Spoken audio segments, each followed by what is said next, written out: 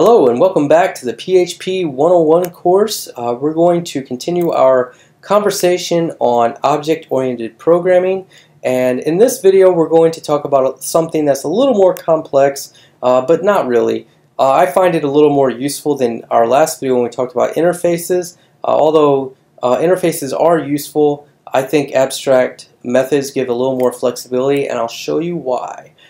So let's go ahead now and let's just create a new file. So I'm going to close interfaces here. I'm going to create a new file, and I'm just going to call this abstraction.php, and let's open some PHP tags, skip down a few lines and close them.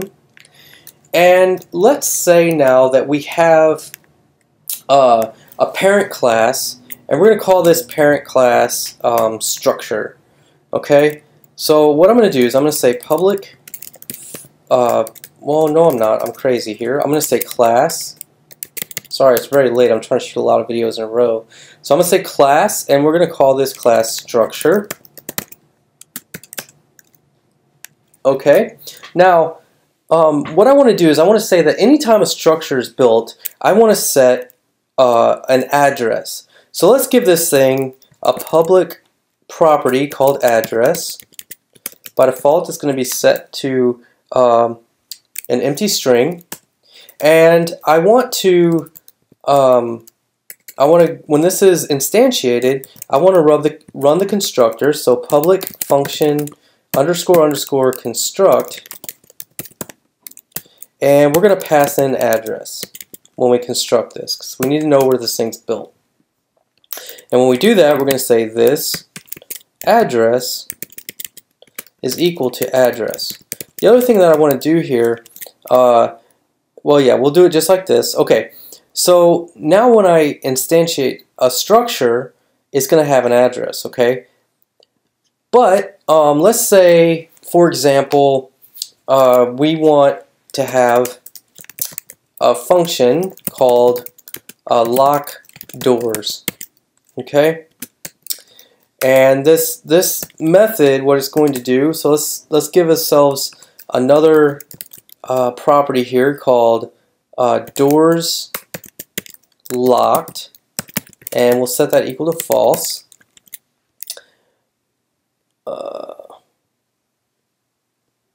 And that needs to be a $. So doors locked is false. So we have a public function called lock doors. But let's say that every structure has different doors, and so the way that we have to lock these doors, there's different amounts of code involved in doing that. So we might have 15 doors on one building, and we might have 3 doors on another building, and some of them might be electronic locks, some of them might be keypads, some of them might be fingerprints, some of them might be skeleton keys that you use. So they might have, and these analogies all break down of course, but anyways, if we're creating a method on children, they may need to do different types of code in order to do that. But I need to make sure that there is a way for these to lock doors. So let me show you something. Let's go ahead now and let's create another class. And we're going to call this class house, okay? And this class is going to extend structure, because it is a structure. And what I want to do here is, well, I'm just going to do that for now. And then right below here, what we're going to do is we're going to create the house, so it's equal to a new house.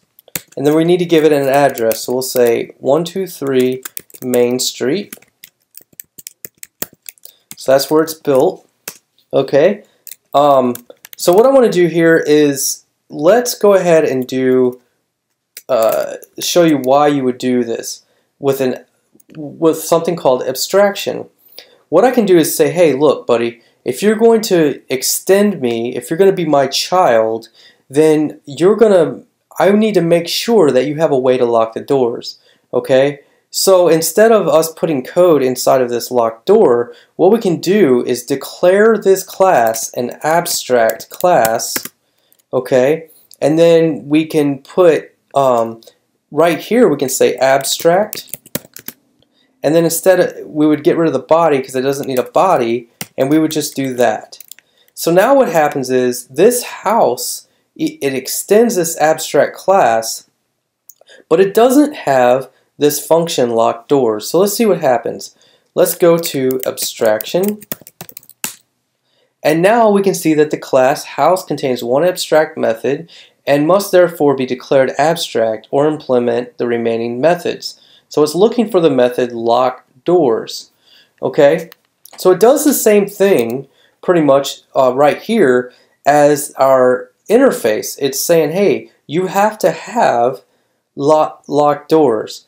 But in addition to that, I can do additional logic in here, like a constructor, or have other methods. So let's, and I'll show you why in a minute, or how, because you don't want to redeclare anything that you don't need to, because you don't want to repeat code. But in this instance, we know that lock doors is going to be different for each one of our structures. So if I say public function lock doors, and I'm going to say this doors locked is equal to true. That's what's going to happen if you call that. So now if I go and refresh, we don't have an error anymore, and that's because now our house, it extends this abstract class, and we've fulfilled the promises inside that abstract class. We've said, hey, this thing needs a method called lock doors. But let's say there's other things that are going to be the same for each one of our structures. And so let's say that would be turn on lights. They all just have a light switch, okay?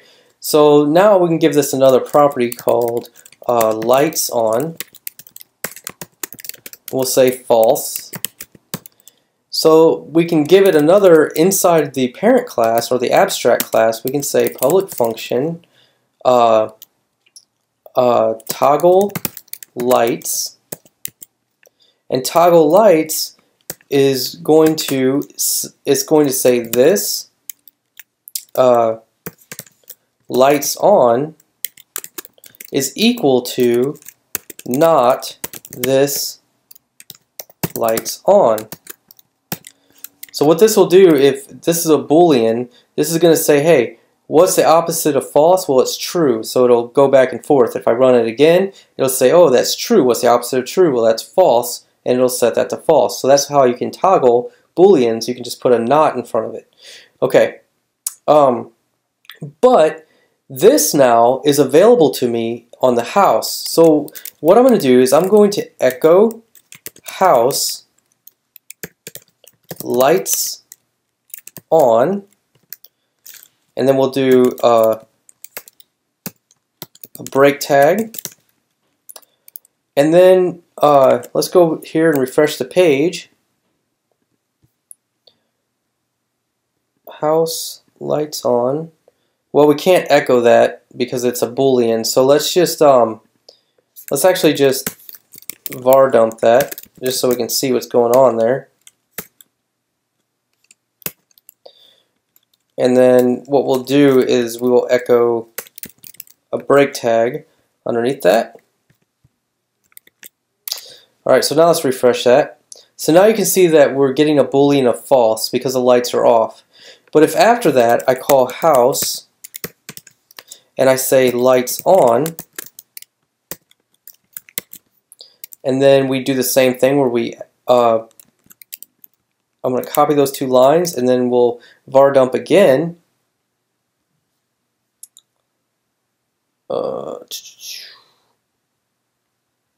Oops, it's not called lights on, it's called toggle lights. Man, I'm tired. Okay, so if we refresh now,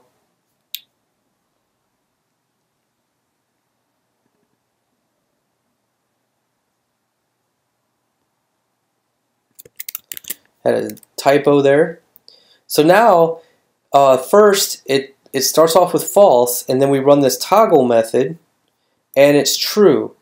And that's kind of what you would expect But I want you to pay attention that this toggle lights method is not defined in the house class. It's actually defined in the logic, and everything is defined in the abstract class.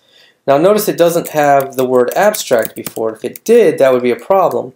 But an abstract class allows us to actually build a class that we can extend with children, and we can define a lot of the logic, but we can also create a promise and say, hey, anything that extends this has to implement, it has to have a function called lock doors. Okay? Now, that's what you would use an abstract class for. Now, the thing is, the downside to an abstract class is I can't instantiate just an abstract class on its own. So what I mean by that, let's just go ahead and let's just try to instantiate a plain structure, and we'll say a new structure. We'll pass in our address, so we'll say 555 Apple Court. Alright? And if I go and refresh, we're going to get an error. So we got a fatal error. It says it cannot instantiate an abstract class structure. So the difference between a parent class, a normal parent class that's not abstract, is you can instantiate the parent or the child class, but an abstract class allows us to define logic and properties and everything else, and also make promises to make sure that anything that extends it implements it, but we can't instantiate it directly because it's an abstract class. Okay, so I'm going to comment this out, and we'll put another comment above here, and we'll say cannot instantiate an abstract class. You must extend it. Okay, so you must have a subclass that extends it to use this structure. And in some cases, this makes total sense to do.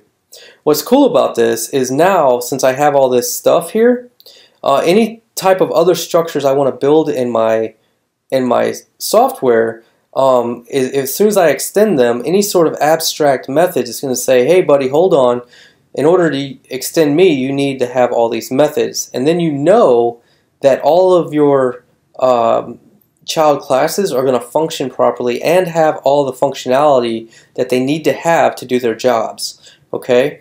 This is a way that you can protect yourself in the future from making mistakes and forgetting functionality that needs to exist in a child class, and you can prevent bugs and things like that. And also, this is a way to let other developers know who may be working on your code that, hey, you can extend this and have this functionality, but you need to include all of these things. Okay, so that is abstraction, and you might have to watch this video a few times. I know it took me a little while to get the difference between interfaces and abstract classes and why you would use those. But if you watch this a few times, guys, I think you'll get it, and I hope that you do. If you don't, you can still get started with object-oriented programming without using interfaces and abstraction. But at some point, especially working with a team, you're going to want to know that these exist and how they work. So just come back to this then and look at it again and get yourself familiarized with it. But I think most of you guys are going to be smart enough to understand this. So guys, if you like this video, go ahead and comment, like, subscribe, hit that bell notification for the next video. In the next video, I think what we've done is we've kind of covered all the basics of object-oriented programming. There's other things that we could talk about, but I think we covered enough of it to get you going. So we're just going to do a little bit of a recap in the next video. We're going to finish out the front end of our website and go ahead and add our object-oriented pages to the front end site. And we'll do a short outro and let you guys go ahead and move on to now that you'll have knowledge of all of the basic syntax of PHP, you can start using it to program things. And so I will recommend that you just start building a project now that you know the syntax. Alright guys, well I will see you in the next video. We'll talk soon.